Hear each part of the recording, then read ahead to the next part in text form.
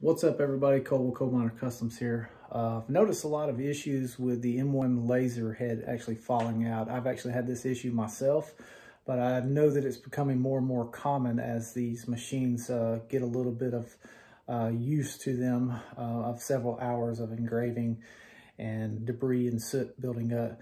But hopefully this video will help you, and hopefully it's a fix for you. So if you can, help support the channel, like and subscribe, and let's get into it. This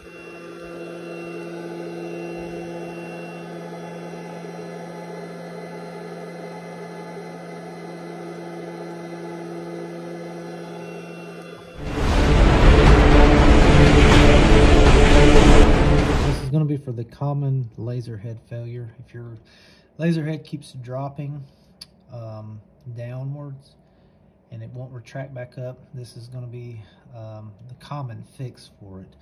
So once you get your bottom plate out, you're going to get your pull your laser to about this position. Take the 4 screws out that are located on the side of your laser box.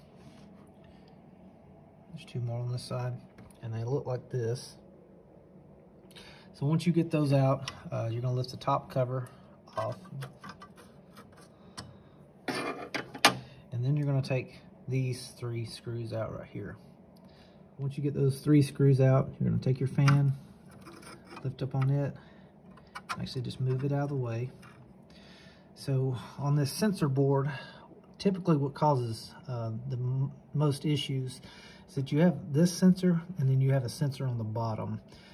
Typically this sensor doesn't get as dirty as the one on the bottom, and that's the one on the bottom is one that actually causes this issue the most. You're going to take the sensor board, pull up this way, and be very careful. There's a ribbon wire here, and then there's a ribbon wire on the back side. You have to gently pull this out because you don't want to damage that ribbon wire. Typically, you just got to keep lifting up and gently start pulling it, and it will come out, but do not force it. And if you look real close, that's the second sensor I was talking about. You can see how much more dirty it is compared to this one, and that's the one that usually causes this issue the most. And if you also look down in here, you can see how much debris gets built up, and we're actually going to clean all this as well. Xtool recommends a Q-tip for this.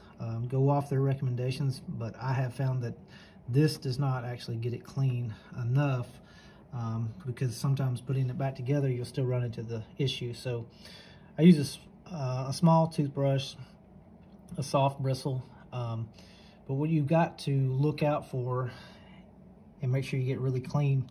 So if you look in this U-shaped sensor, there's grooves in there.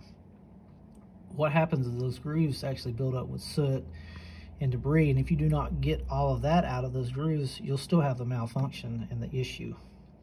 So we've got it scrubbed with the toothbrush. Looks a lot better.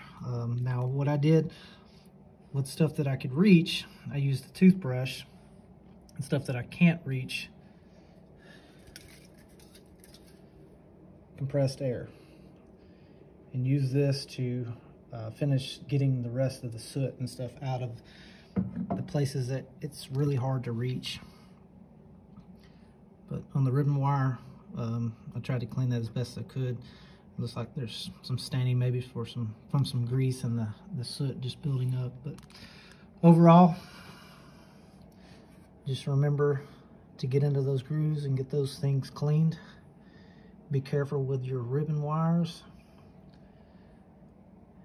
All right, once you get the board back in, just remember, be very gentle with the ribbon wires, and if you have to use a Q-tip to help guide the ribbon wire back into the groove that it comes out of, use a Q-tip. I wouldn't use a screwdriver with a metal and stuff. But also remember, and we're going to clean this fan here in just a second, there's a right way and a wrong way to put this fan in. Just remember, I know on mine, the sticker goes down. Because if you do put the fan in wrong, it will not circulate correctly.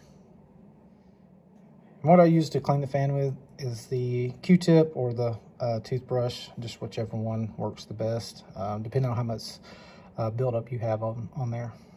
All right, once you get the 3 fan screws in, you put your 4 screws in that hold the top plate on, and then that's it. Plug it in. Hopefully this works for you. If it does, great. If it does not work, sometimes you have to have that the sensor board replaced, and you just have to reach out to Xtool and tell them your issues. Tell them, hey, you've went through this process and it's still not working, and they may have to end up sending you a new sensor board. Also too, if your laser head does completely fall out, there is a reset that you will have to do through the computer. It's a program that you got to download, and it walks you through it. Xtool's got a good tutorial on it. Walks you through it, and it will actually help you reset your laser and actually set it back up into the laser head if it does fall completely out. But like I said again, I hope this video was helpful, and have a great day.